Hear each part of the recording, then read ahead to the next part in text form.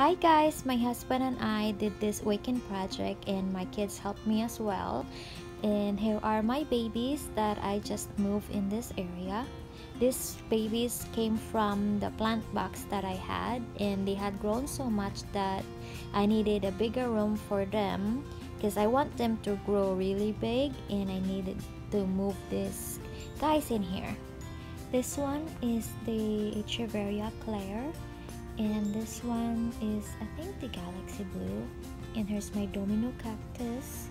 I just love this cactus. I love the dots on them, the white dots.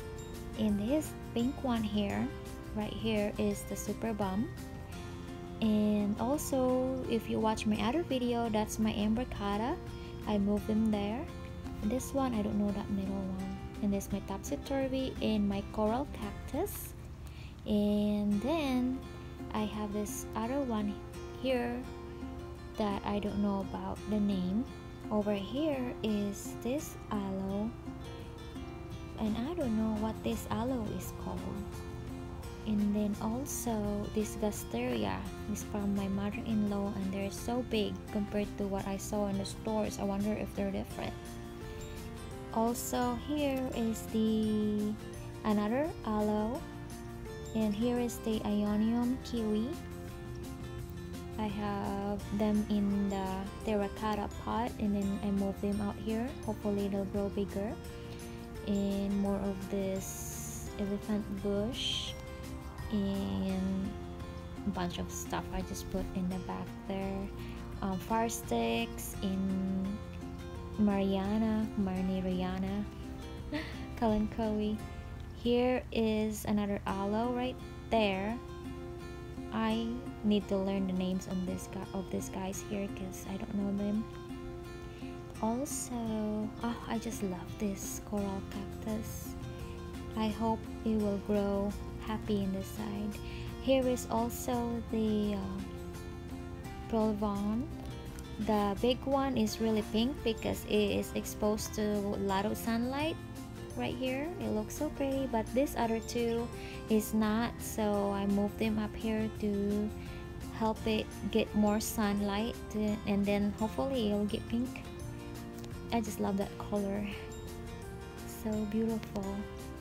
Also, here is another cactus. I don't know its name again. And I got these rocks that are on here, these little pebbles, from the coral cactus that I got in Walmart. I got this in Walmart, and they have them glued on that one, so my husband take them apart and was able to crumble them. And here is another Echeveria Claire, and it has a little bud coming up soon. And here are some California sunsets here. In this also red ives, very beautiful. And more gasteria. And also the scallops in the back. And then here is more ghost plant and elephant bush and more of these green things. I forgot what they're called, but they are pink.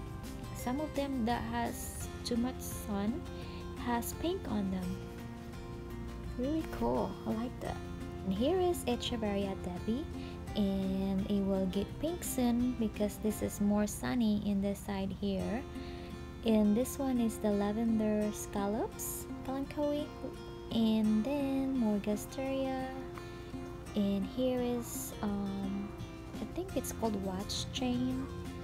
I have them on the other side too, and hopefully it'll get bigger that side. And that aloe I was talking about earlier, I don't know the name.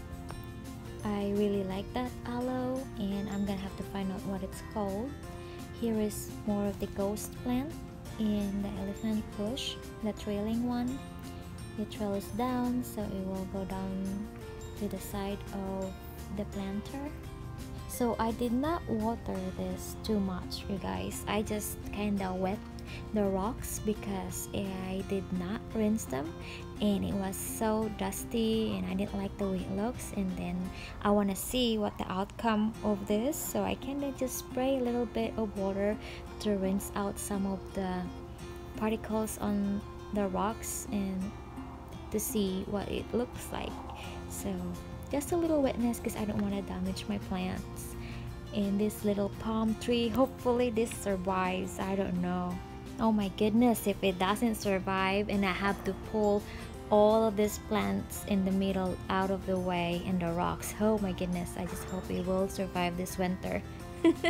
That would be a lot of work. Well, that's it for now, you guys. I will keep an update on this planter in a month or so, and I will see you next time. Bye bye.